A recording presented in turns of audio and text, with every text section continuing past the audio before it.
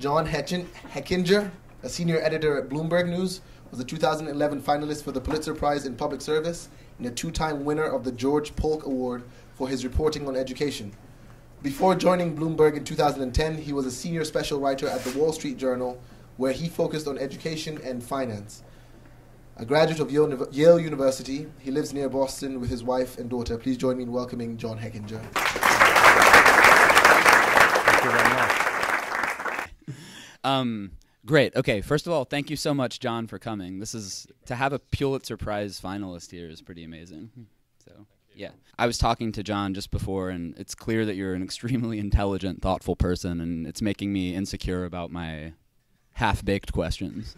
But the full title of your book is True Gentlemen, The Broken Pledge of America's Fraternities. We're going to begin by talking a little bit about the origins of the book, briefly. And then we're going to spend probably the bulk of this conversation just going through the actual arguments of the book.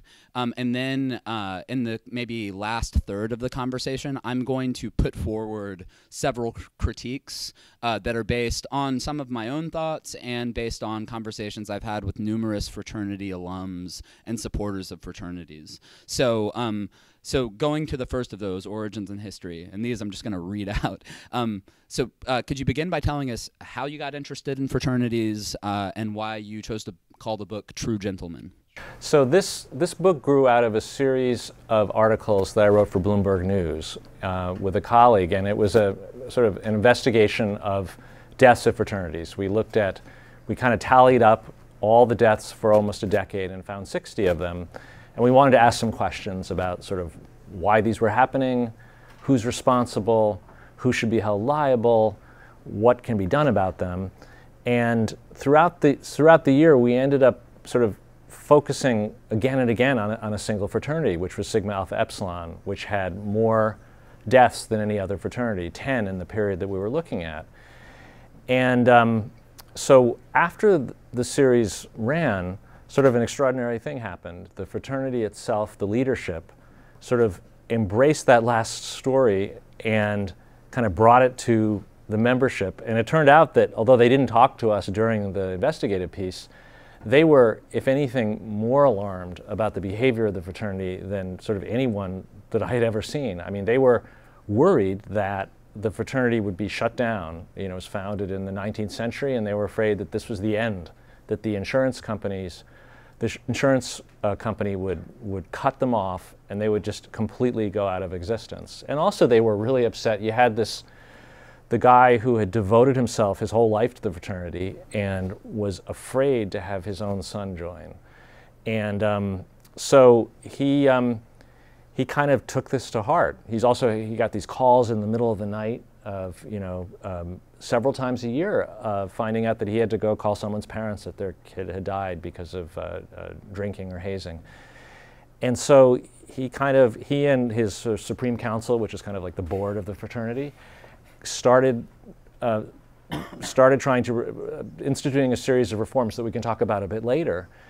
And from that, I thought that it would be a fascinating book to see SAE as kind of a character of an organization under siege that represented many of the worst things about fraternities, but also was really trying to change. And that's kind of the question that I wanted to ask. And I called it True Gentlemen because True Gentlemen is the creed of SAE. And I'm sure many of you are in fraternities and you have your creeds or your sayings, but it kind of boils down to the golden rule. And I think the ending is something, a man with whom honor is sacred and virtue is safe. And I did find that there were many people who really felt these words deeply and kind of lived by them, but they understood that they weren't really living up to these words. And so the book is kind of structured, looking at each part of the creed and kind of evaluating SAE based on that, and kind of telling stories about where they didn't measure up and sort of where the future would hold. Supreme Council, that's a funny That's right. It sounds like an Iranian. Maybe you could tell us just a few things regarding the history of fraternities' background. So the questions I have here: how did fraternities get started? Why were they started? How have they changed over time? And how has their popularity changed over time and why? Well, that was one of the things I found most fascinating in researching this, is that fraternities are much more central to higher education than I ever understood. I think a lot of people feel that maybe it's kind of a subculture, or there are certain people who belong. But what I found is that if you go back really to the 18th century, the first fraternity was Phi Beta Kappa, founded in 1776, and it was a literary society. And over time, it changed to the sort of premier scholarly organization in the country. It's no longer a social fraternity. But what I saw was from that fraternity, and also from the sort of social fraternities that were founded in the 1820s, that they were sort of rebelling against a kind of higher education that focused on training people for the clergy and studying Latin and Greek. And that, these were men, because at this point men were the only ones going to college, who wanted more out of college. They wanted to become leaders. They wanted to study, modern subjects like American literature and poetry. And they were from the very beginning, they were kind of rebelling against the sort of authority of the administration. And the rebellion could be intellectual. At times it was also a rebellion against the sort of restraints on behavior. So there were, drinking was a problem from the very beginning. There were riots, there were episodes of like professors being pelted by rocks. So you had from the very beginning kind of a split personality, kind of this desire to be kind of reformers and leaders on campus, but also this kind of behavior that was extremely alarming.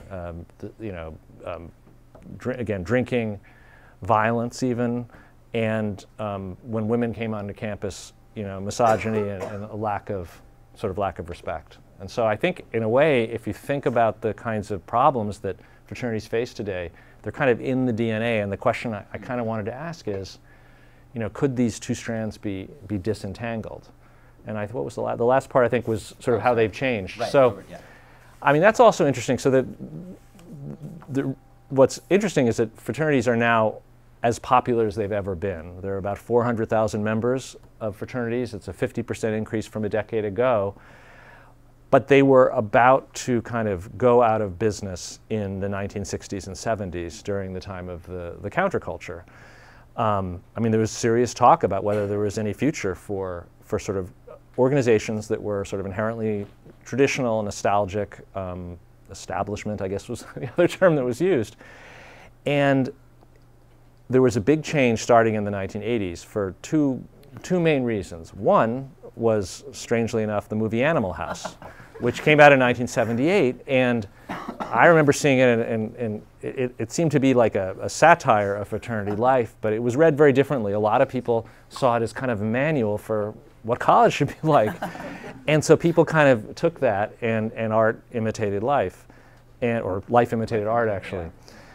At the same time, in the 80s is when President Reagan decided to kind of change the drinking laws and raised the drinking age from 18 to 21. And this made a huge difference. It was much harder for colleges to host keg parties, for instance. I remember actually, I was in college right during that transition. The first couple of years, there was kegs in the official parties. Then that was no longer. And fraternities kind of stepped into the void and became the sort of social spaces, the underage bartenders, as I like to think of them, for college campuses. And a lot of colleges kind of looked the other way, as they still do today. And it gave fraternities a lot of social capital, but also created a huge number of problems. Problems that I looked at sort of internal fraternity documents from that period. The nationals, again, were really, really alarmed because the drinking was so out of control. And in fact, it was so out of control that only a handful of insurance companies would even write policies. And in the 1980s, the insurance industry rated fraternities just above toxic waste dumps in terms of their risk. And this was another sort of existential crisis for fraternities. So what fraternities did is they changed these policies so that they protected themselves, the national organizations, so that when you all join a fraternity, you'll pay like several $100s, a year, or less if you're a very safe fraternity, for liability insurance. But if anything actually goes wrong in one of your chapter houses, you're on your own. It doesn't cover anything related to drinking or hazing or sexual assault, which is really the main issue that you're likely to be covered for. They'll hire lawyers, you'll be kind of on your own. They'll go after your parents and the homeowner's insurance. And that's kind of where we are today, where I like to stress that for college students in the audience, that if you're an officer of a fraternity today and you don't do anything, but something terrible happens at a party where someone gets alcohol poisoning, if you're the treasurer or the president and you had nothing to do with it, or you didn't do the hazing, there are plaintiffs' lawyers out here who are specialized in suing fraternities, and they'll come after you and your parents' homeowners policies, which has actually been a way that has sparked a lot of change. So I think that's kind of where we are today. So now we're going to transition to the part where we just get into the meat of your argument, and I hope this is useful for everyone. I just want to, so what I'm going to do is, first I'm going to provide like a very brief, low-resolution summary of your argument as I see it. Okay. And then you can, first of all, if I'm leaving anything major out or getting anything major wrong, obviously say so. And then if not, if it's a reasonable summary, you could just maybe elaborate. Sure. So the argument is, today, fraternities do a lot of damage and do not live up to their espoused values. Your main critiques are that, 1, fraternities contribute to excessive drinking at college, leading to death in extreme cases like Tim Piazza at Penn State. 2, fraternities contribute to the objectification, sexual harassment, and sexual assault of women. 3, fraternities contribute to racism. And 4, fraternities contribute to segregation by race, as well as class and political beliefs. In closing, you argue that since fraternities are here to stay, and that's something you acknowledge, it is imperative that the aforementioned problems be addressed. A problem, though, is that at many colleges, fraternities have a lot of power vis-a-vis administrations. This is because tons of students want fraternities, and because a lot of alumni donors are fraternity alums and highly supportive of fraternities. Thus, although fraternities might reform themselves, as Sigma Alpha Epsilon has done, for example, they also have the capacity to resist reform if they want to.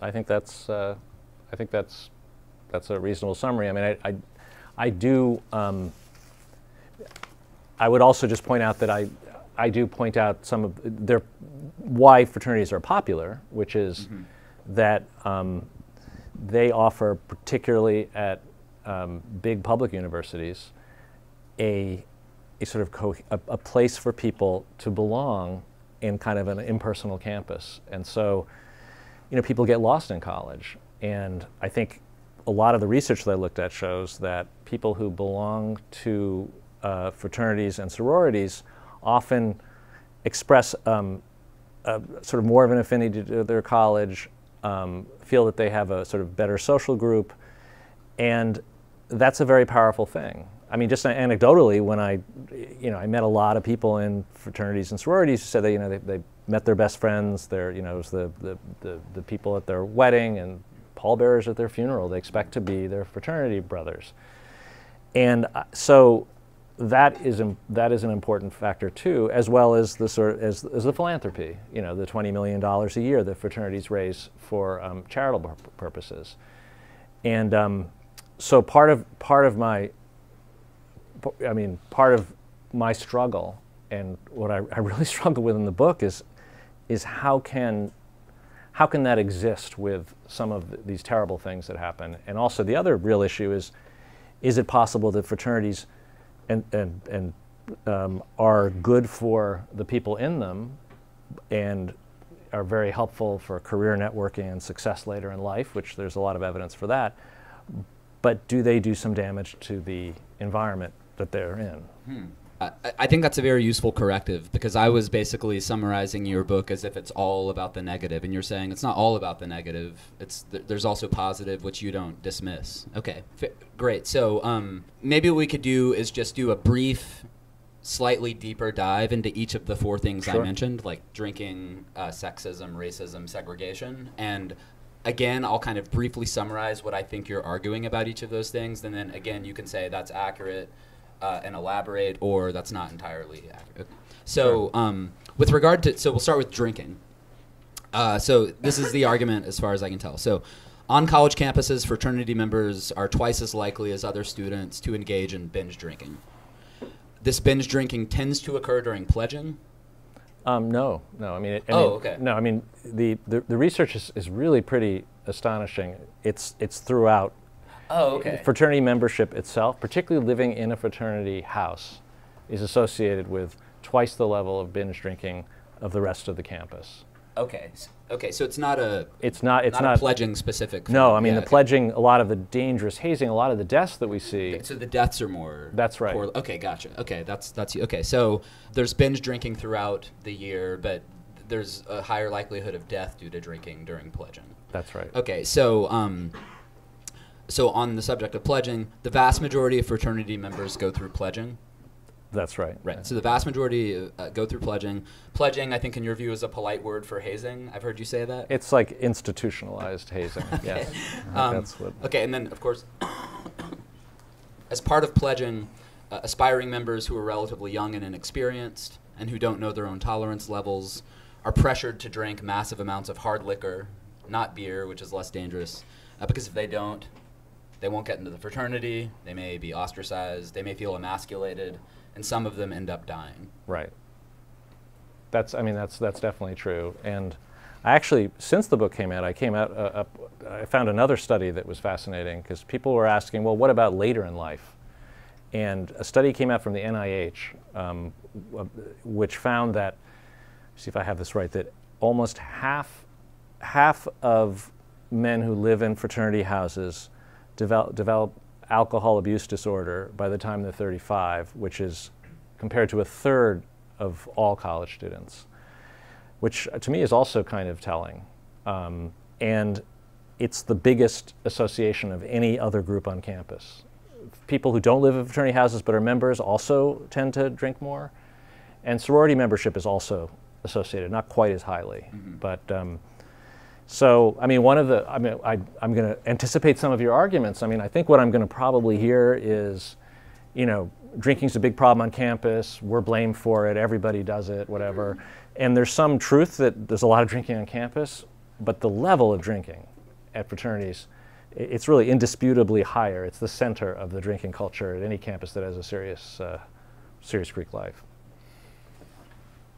Okay, and we are going to come back to some critiques, but right now we're just going to keep going through the argument. So with regard to sexism, misogyny, so here I think the argument is, again, fraternities contribute to the objectification, sexual harassment, and sexual assault of women, largely by hosting parties characterized by intentionally high female-to-male ratios, sexually suggestive costume requirements for women, and sometimes the use of date rape drugs, very importantly including alcohol, which I think you once described as like the most important date rape. Alcohol is by far the most common. And also brothers might encourage each other to take advantage of women under the influence and joke about it and things like that. That's right. And I mean, again, there's also the Department of Justice studied this and found that women who frequently go to fraternity parties run 1.5 times the risk of sexual assault, and sorority members run 3 times the risk of, in this case, of rape, and presumably because they go to a lot of fraternity parties, which are often quite dangerous. So it's more than just, you know, the occasional situation. Every piece of evidence that I looked at Indiana University and found some, you know, sort of non-public information. They have a huge Greek life there, and you know, they had a disproportionate number of reports of sexual assault at fraternity houses. It's not that part is not a myth, as I think sometimes fraternities like to put it. With regard to segregation, I think you mainly would focus on segregation by race. Yeah, I think that's okay, fair. Right, and so you cite underrepresentation of racial minorities as a problem in fraternities. Typically, the percentage of racial minorities in the wealthiest, most powerful fraternities is lower than that in the university population. fraternities, in effect, quote, promote segregation by race on campus. And then I think you've also suggested that fraternities promote, and this is a topic that's important for the Mill series, promote segregation by class and by political beliefs. That's right. And I mean, again, nationally, if you look at, I mean, the book is really focused on historically white fraternities, which are really sort of the biggest and most powerful fraternities, about 70 of them. And I think about 4% of members are, this is the best data I could find, are African American.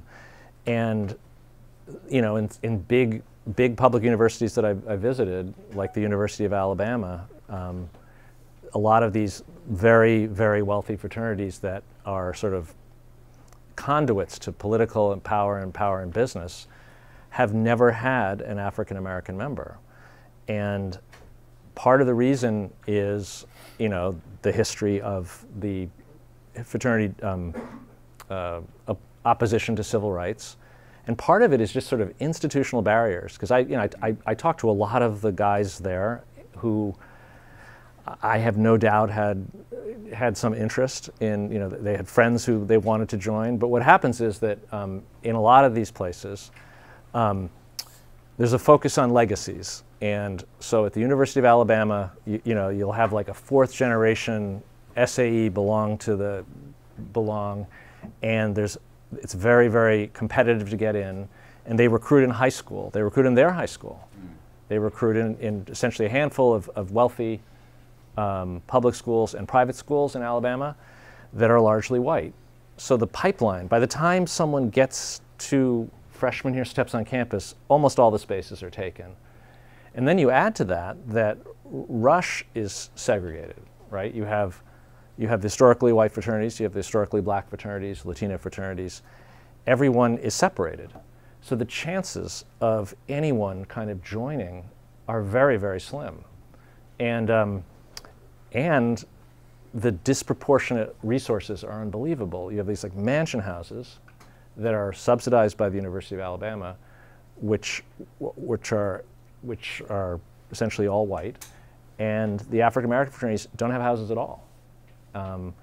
So it's hard to argue that doesn't contribute. Now, you can also argue there are clearly campuses that I've been to where the fraternities are much, much more diverse. They often reflect the culture of the school. But overall, that's not the case. And, you know, most schools say that mixing people of diverse backgrounds and diverse viewpoints is part of the reason. You know, you're drawing people from all over the country to form a student body. And, you know, a lot of schools, like at the beginning, they want to have roommates from different parts of the country, different backgrounds, different interests. But if the minute you walk on campus, you're divided like that, the chances of your having that kind of exchange diminish. And the social science research sort of shows that it makes it less likely to have a friend from another race, another social class. And I think that's a serious issue. We're just going through the arguments. Finally, racism. I think there are two major arguments about racism. The first is that we still see some episodes of like old school racism inside fraternities. For example, the Oklahoma fraternity bus chant. But then you also argue that fraternities contribute to institutional racism in student politics, among other things, perhaps. So the argument about student politics is that leading fraternities often act as powerful political machines, determining the outcome of elections for student government. And since racial minorities are underrepresented in leading fraternities, it's hard for members of racial minorities to win student elections unless they cultivate relationships with those fraternities. That's right. And again, I go back to the University of Alabama, which was a sort of a subject of a chapter. You literally had something that was known as the Machine, which was a group of the old row fraternities that would get together and decide how sort of student life was run. They would run their slate of candidates, and for generations, only their candidates would win. And the student presidents would always be white. And when I was there, they had the first black student president, who's an amazing guy, who had friends in the fraternity system, was not a member, but he was the first in like, I think it was 40 or 50 years. And, you know, he really had to I mean, it was an extraordinary case, and I think afterwards a machine person did win. Order was restored. Yeah. So and that may be an extreme example, but I saw it like at the University of Texas. There's been the student paper was looking at just the disproportionate number of people in fraternities who go on to student government. Now, I should say that, you know, being in a fraternity is leadership experience, so it makes sense that if you join a fraternity and you're president of your fraternity, you'll learn how to be a leader, and you also cultivate a good base of political support in your fraternity and other ones. But I think that makes it even more important that the fraternities be open to everybody, so everyone has that kind of, you know, possibility. You have made clear that fraternities cannot be abolished. That's just a fact. Like, even if someone wanted to abolish fraternities, they're not going to be abolished. They're far too powerful. But suppose, very hypothetically, that I waved a magic wand and abolished fraternities, so that tomorrow we woke up to find that all fraternities in the U.S. had lost their legal existence, liquidated their assets, and left hundreds of thousands of male collegians with no fraternity and no possibility of a fraternity in the future. On balance, taking all of the positive and negative consequences that would flow from that into account, do you think the U.S. would be better or worse off? Well, I think the way I like to think about it is that if we were to start a higher education system from scratch, would any college president say, here's an idea, let's bring in a diverse group of people, and from sort of day one, let's divide them by male, female, socioeconomic, and race, and give vastly different resources to different groups. No one would ever propose that. I mean, it would be a non-starter. So, but I don't actually, as a journalist, I look at the world as it is, and it's not the only, I mean, you also wouldn't, you know, you wouldn't probably create our housing patterns the way they are. There are many parts of society that are not ideal. Right. So to me, the question is the New York subway. There you go. There you go. That's true. So my question then is what do you do? And on the abolition question, it's not impossible. I mean, there have been schools that have successfully abolished fraternities, and actually, the ones that have successfully done it are ones like Lafayette. So, and in the book I talk a lot about Williams, which in the 1950s and 60s decided that it was not a serious enough place, that the party scene was out of control, that they weren't getting the students that they wanted, and the president of Williams went on this like multi-decade, or I think, push to try to offer an alternative to fraternities. And he actually belonged to a fraternity. I've noticed that a lot of the sort of presidents who are pushing really hard belong to fraternities. And everyone told him it would destroy Williams, that no one would donate, and you know, it turns out Williams is now the wealthiest liberal arts college in the country, and you know, it's doing fine. And a lot of its competitors, like Amherst and Middlebury and Bowdoin, did the same thing. But the real difference is that happened in the 1960s, when fraternities were very unpopular. There just wasn't the same kind of support. I think it would be extremely difficult to do today. I know that there have been cases where it has happened, and just in terms of the legality of it, a private university like Williams, they actually can do it. They actually have a ban on if you look on their website, if you belong to a Greek organization, you will be expelled. It's a pretty harsh sanction. It's much less clear whether a public university, which is a government organization, could sort of forbid you to associate with a group. So that's one issue. But there's still big, you know, free speech issues, and you know, schools like Harvard are trying to basically punish people who belong to fraternities and eating clubs. They're saying that if you belong to one, we won't recognize you, we won't nominate you for a Rhodes Scholarship, and you can't be captain of a team. And there's a lot of debate over that. A lot of debate from all sides of the political spectrum. I mean, it's a tough issue. We're going to open it up for Q&A soon, but first I'm going to put forward a few critiques. I think a lot of people do view this as, you know, for being very simplistic about it, like an anti-fraternity book. Well, it's so interesting because I should say that people who have actually like read the book, who belong to fraternities, are often don't see it that way. I mean, there's definitely like a lot of hostility toward it, but I mean, after this book came out, I was wondering, you know, what would people in it, what would the leadership of SAE think of it? And they were very receptive after the book as well, which you know, a lot of people saw it as pretty tough, but you know, I gave a talk like this, and the president of the most recent president of SAE attended, and he stood up and he said, you know, I didn't like what I read in a lot of this thing, but it was true, and we have this problem, we need to address it. So I think it kind of depends where you come from.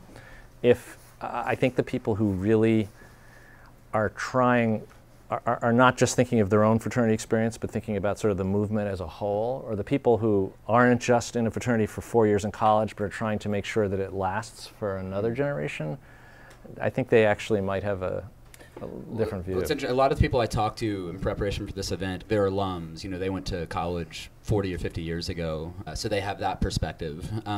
I have, I think, like 4 critiques, and 3 of them are almost verbatim, or 2 of them are almost verbatim from those individuals. I'm going to start with the most combative critique, and I've been a little unsure as to whether I should present this critique, but I think it probably represents the way some people feel deep down privately when they hear arguments like yours, or at least arguments like yours as characterized by others. So this is the only critique that's kind of long. I think it's going to take me like 90 seconds to say. It's really just like an editorial, and then I just can respond to it. Okay, so, and this is really for me. I'm just going to put my cards on the table. So there's something I see a lot of that really frustrates me, and it's this. We take for granted institutions that were hard to build, that took creativity, intelligence, discipline, and long-term thinking and execution to build, that bring a lot of benefits to people. Amazon, for example. Amazon provides untold value to many tens of millions of people. But PBS's recent documentary on Amazon focuses overwhelmingly not on the benefits delivered by Amazon, but on the costs, the businesses that have failed or become subservient to Amazon, the workers who don't like the work environment. Frankly, the documentary features a lot of people who likely have little track record of building anything, who focus their energy on the costs of Amazon's growth, seemingly ignoring or at least de-emphasizing the benefits of its growth, and trying to regulate Amazon in all kinds of ways, without stopping to marvel and express gratitude and make clear that overall we should be deeply grateful to Jeff Bezos and his company. Fraternities, to me, are another obviously very different example of institutions that create a lot of value and that have been built and sustained by private individuals and groups with passion and vision and initiative. Fraternities did not fall out of the sky. They were created and sustained by leaders to foster camaraderie, socialization, lifelong friendship, career networking, and importantly, character development. Fraternities do all those things, and they help to sustain colleges financially, as fraternity members are much more generous to their alma maters than are their fellow alums. At the risk of seeming a bit combative, I see your argument somewhat similarly to the way I saw the PBS documentary about Amazon. It's not that you completely ignore or flatly deny the benefits of fraternities, but you don't focus on them. Instead, you focus on the things that go wrong at fraternities. And arguably, in some of your arguments about racism and sexism at fraternities, you overstate these wrongs in a typical and fairly trendy way. At the same time, you don't show, or even try to show, as far as I can tell, that the world on balance would be better off without fraternities. So in short, my worry is that this attitude, this orientation of taking our institutions for granted, even though they weren't easy to build, and focusing on the things that are wrong with them, it's doing harm to the U.S., not helping it. Critics think that they're holding powerful institutions to account, but they're actually demonstrating a mentality that undervalues entrepreneurship and institution building, and as strange as it may sound, exaggerates and overstates the importance of the harm done by entrepreneurs and institution builders. Well, it's hard to sort of defend sort of how my book's characterized rather than what it actually says. So that's the first thing I should say. Fair enough. And also, it's a little. I'm just trying to think about your Amazon. I mean, I'll put that aside for a minute. In that, I mean, you know, I'm a journalist and an investigative reporter, so I tend to try to look deeply and very hard at organizations and try to hold them to account. And I think that's an extremely important role in society. And so I think that most, and your Amazon is an extremely important company. It's exactly the kind of organization that journalists need to examine carefully. And it's really fascinating you bring up Amazon. So Amazon, is owned by Jeff Bezos. Jeff Bezos owns the Washington Post, which is a very aggressive organization that does exactly the kind of exposés that you're talking about, and very successfully. Even has exposed some very, damaging personal information about Bezos. And Bezos has basically said that he's keeping his hands off because it's so important that the fourth estate be independent and skeptical, and to hold powerful organizations to account. So, you can always argue about sort of emphasis, but all I can say is I spent, a couple of years looking at the evidence and talking to enormous numbers of people, looking, at the fraternity's own archives and files, talking to the guys themselves, talking to the leaders. And what I say in the book reflects, I think my best accounting of the evidence. And also, there's not really much of an argument for people who really know fraternities. And I would just say that, maybe there's hostility maybe from undergraduates who feel like, well, I didn't describe my, it's not like my fraternity. But, we're talking about large organizations that have huge problems. And I look at this pretty rigorously as a business journalist. The insurance industry is keeping track of all the episodes. And, I think 15% of all claims against fraternities involve sexual assault, which is like the second largest category after assault and battery. And the insurance rates are very, very high, and most there's only like 4 insurance companies that will even take the risk. This is not like anecdote. These are actual problems.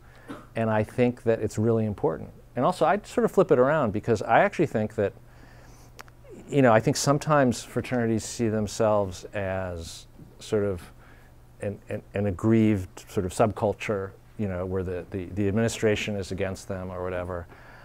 But the book, I looked at sort of the marketing of colleges. And look at Lafayette's own website, Office of Greek Life. It's a full-throated endorsement of Greek life as something that builds character and helps with scholarship, and these are premier leadership organizations. There's no mention of any of the public health data that I'm talking about the risks of drinking. There's no, and the disciplinary, you click a little space and you look at the disciplinary history, and you'll see that, like, this one was shut down, but there's no explanation about why. And in the book, when I could, I find out why. I asked the public universities, do public records requests, and I get hundreds of pages of documents, and some of the behavior was just horrendous. I think that, particularly as an organization that's talking about like free flow of information, what I'm calling for in the book is accurate information. To put in, I would like to see accurate public health information on these websites, so you can balance when you're joining. A family can say, yes, it's going to help my career, but my child might be at risk. Let's have a talk about it. This has been something that Penn State is actually doing that after the horrific death of Timothy Piazza. They're doing report cards that have much more detailed information. But a lot of it, if you look at it, it just doesn't say. There's no way that a family can really judge from what most universities put on their website. What universities do, and this is, I think, if you're in Greek life, this is something also that you should be concerned about, is that on the websites, Greek life is used as a huge selling point, a marketing tool. People really want, and I do not begrudge the popularity. So they promote all the things that you say in this charitable groups, but then when something bad happens, which almost inevitably does year after year. Every year someone dies at a fraternity. This last couple of years, five people have died. It's not even like a record. Then the universities say, well, it wasn't us, and we kick them off campus, and then they go on promoting it. And so, there is some degree which universities are looking the other way and they're kind of shunting the risk onto fraternities to provide all this liquor, and then they're kind of not taking responsibility. So I would actually argue that at a lot of schools, I think maybe it depends on the university. Fraternities are actually not really like an aggrieved subculture. They're extremely powerful, and that university presidents often feel like that they can't take organizations on. They'll lose donations. In the book, I look deeply at one case at the University of North Carolina at Wilmington because I wanted to see how the dynamic worked. And this was a case where 3 students one fall had been hospitalized with alcohol poisoning, which means they almost died, at an SAE chapter, and the dean was I think rightly concerned and could not sort of prove the case because there was no cooperation, but finally got really compelling evidence. A signed confession from one of the pledges to having participated in a hazing operation, underage drinking, and also emails showing that members had tried to obstruct the investigation and told other members to lie, and also a 17-minute dash cam video from the police department, which showed up at a pledge event where all these underage pledges were drunk, and one of them was so drunk that he walked up to the cruiser and mistook it for a taxi that was taking him home, and then went outside and threw up in the bushes. So it was like, this was really, really compelling evidence. And what happened next was really, to me, I think really instructive. There was a long hearing where the fraternity hired a politically connected lawyer who actually set budgets for University of North Carolina. The university still decided they were going to shut the chapter down.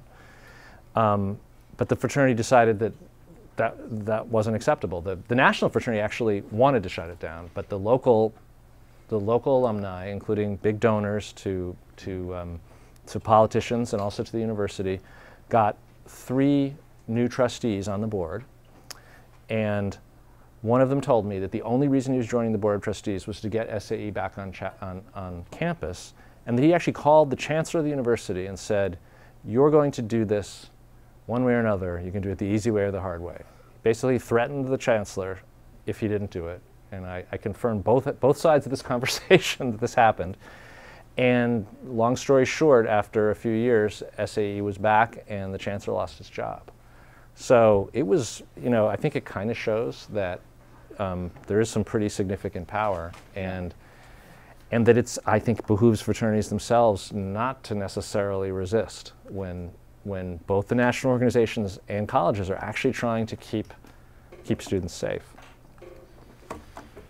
So these are 2 brief perspectives from some Lafayette alums who are also fraternity alums. I think it's important to articulate their point of view. Sure. That's out there. Okay, so here's one perspective.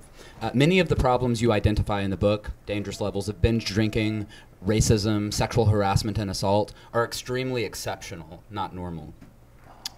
The perpetrators are rogue members or bad apples. I watched the video at Oklahoma or Arkansas, and I think you're bad apple Arkansas. Yeah, he said bad apples like 8 times in one sentence. This may seem like an unimaginative, unconvincing response to your work, but my sense is that it's a very important response because I've talked to a lot of fraternity members and supporters over the last several days, and time again they say some version of the following to me. All of the horrible stuff he describes, I either never saw it or almost never saw it. On the contrary, I had an amazing experience.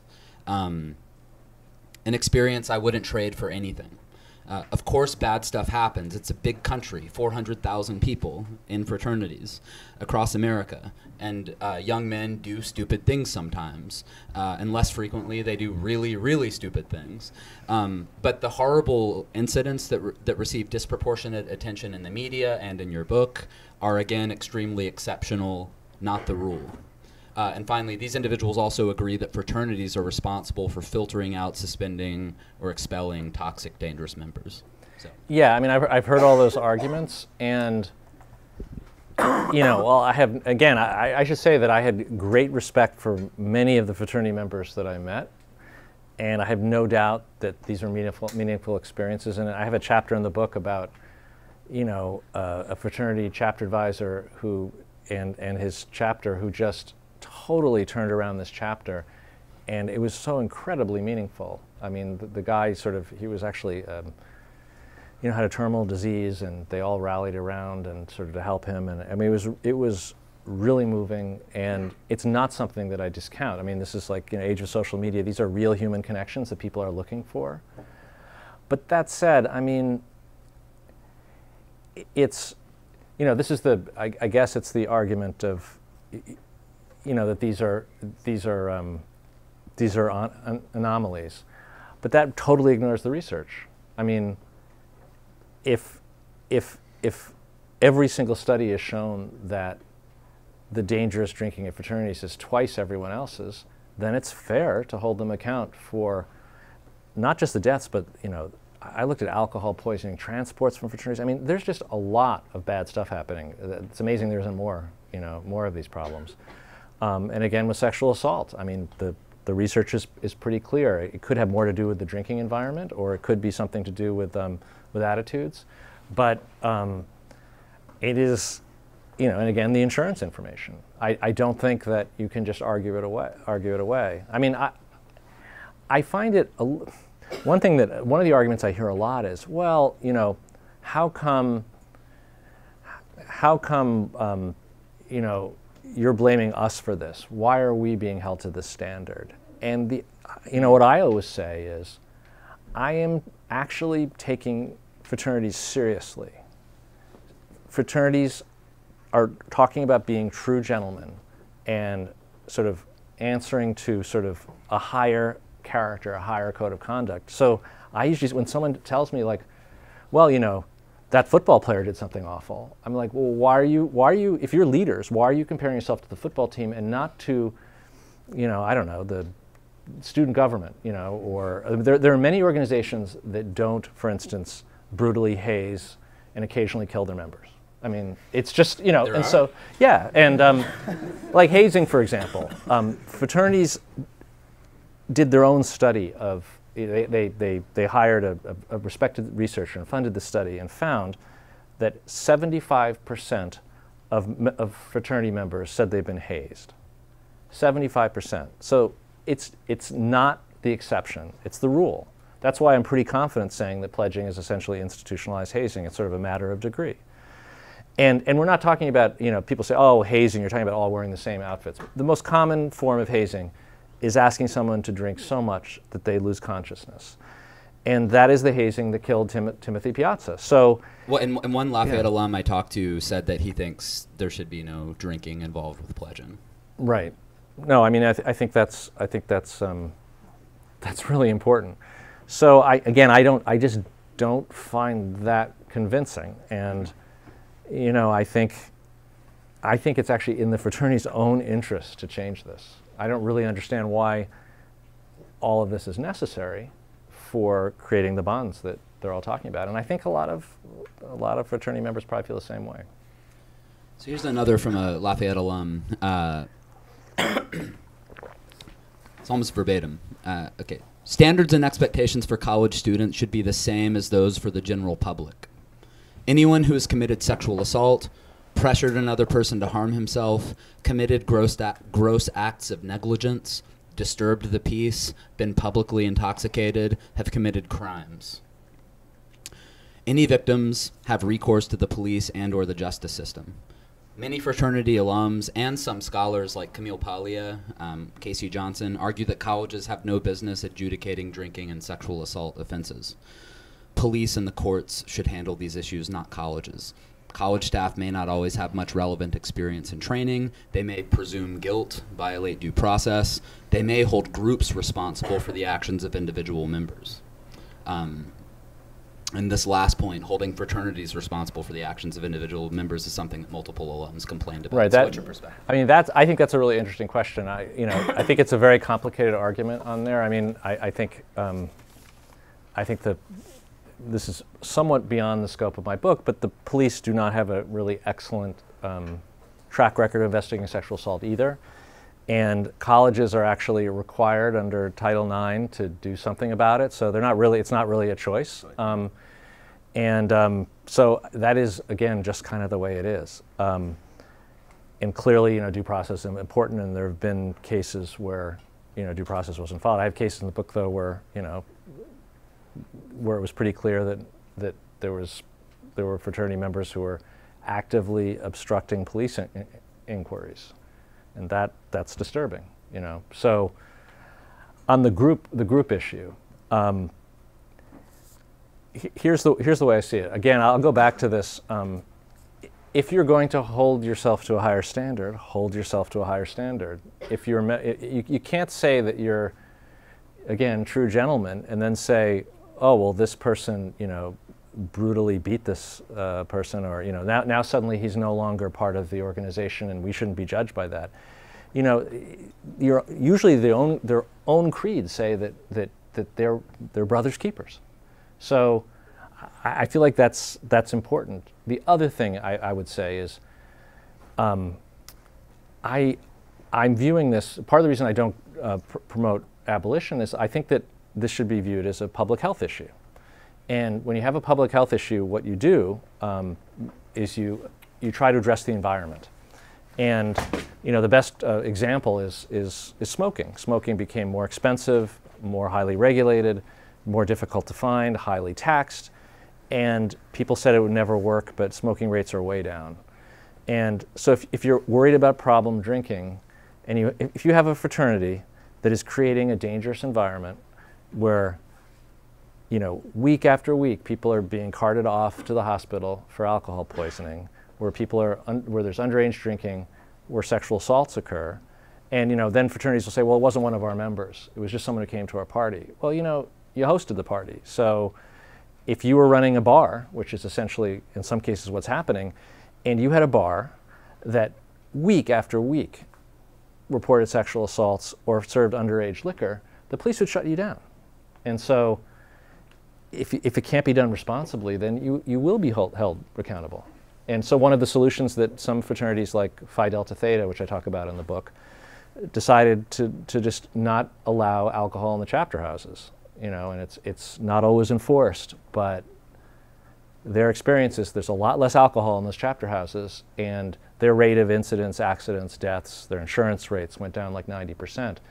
So, I mean, I don't necessarily think, I don't think that clearly, if you're talking about a criminal case, the individuals have to be held criminally liable. But if you're creating a dangerous space, it's not like people's are being sent to jail or being expelled. It's often just a matter of literally shutting down a house where people are getting hurt. I think that that's something that actually the fraternities should embrace, and then that will lead to change. Okay, and finally, and then we'll open it up for Q&A. Question, is there much evidence that fraternities exclude racial minorities? That is, are black students, for example, trying and failing to get into the powerful, prestigious, predominantly white fraternities?